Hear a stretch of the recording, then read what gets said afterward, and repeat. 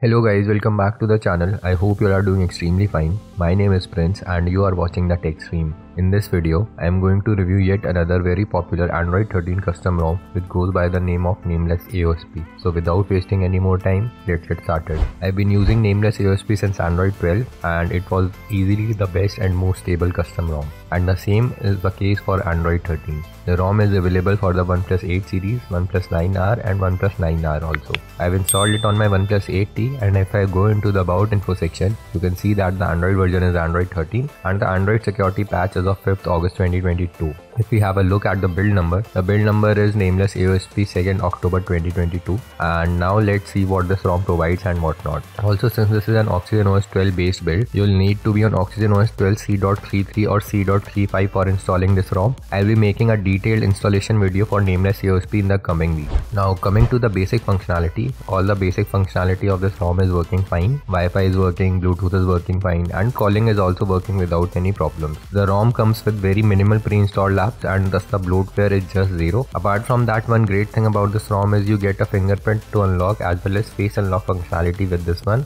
and both of them are quite accurate and fast. And if we talk about the launcher, you get the basic stock pixel launcher with this one for now. From the first look, the ROM feels very snappy and stable, just like it used to feel before. Moving on, as I've already shown you, this is an Android 13 based build, so you have the latest and best features of Android 13, like more accents color to choose from in the wallpaper and color section. You get the new music player widget and output picker and other features. So all the latest and greatest Android 13 features are there and working well. All your banking and payment apps just work fine as the ROM passes the safety net test out of the box. And if I show you the wideband security level, that is also 11, so you can stream HD content on Netflix and other streaming sites. Moving on, the camera that you get with this ROM is OxygenOS 12 camera and gallery app. So that is such a great advantage as a lot of OxygenOS 12 based ROMs don't have OxygenOS camera and gallery app. Talking about the battery, I didn't face any drains as such, but I'll use the ROM for a week or so and I'll update with all the details about the battery, charging speeds and overnight drains in the community tab or the comment section of the video. So press the subscribe button to not miss those videos. Talking about gaming, you get full 90 FPS support in BGMI. As you can see in BGMI settings, you have the option to select 90 FPS and you can play on 90 FPS also. The gaming performance looks very good initially, and comment down if you want me to make a full gaming review of this ROM. Now let's talk about the customization options that are available on this ROM. The thing about Nameless AOSP ROMs is you don't get one different section for customizations. Instead, they are scattered across various tabs. So if I go into the app section, you get a namespace or gaming mode option, and if I move on to battery, you get battery icons and battery style settings. However, you only have two styles to choose from. Inside sound and vibration at the bottom, there are options for alert slider, mute media volume and some volume dialog config.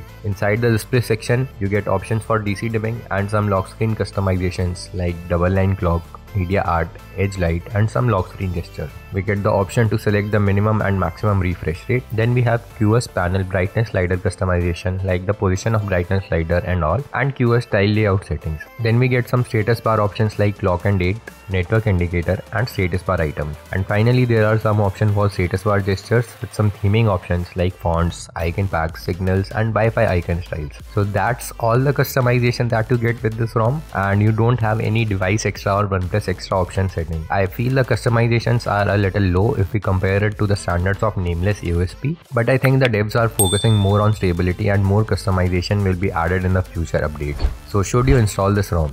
Definitely yes. This is one of the finest Android 13 ROM that you can get in terms of stability and performance, and it is currently lacking in terms of customization, but it will get there. You also get the support of OxygenOS camera and gallery app with full 90 FPS in BGMI. So thanks to the developer for putting so much hard work and effort in building this ROM. Comment down if you want me to make an installation video on this ROM.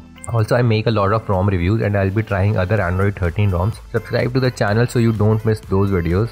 Thank you for watching.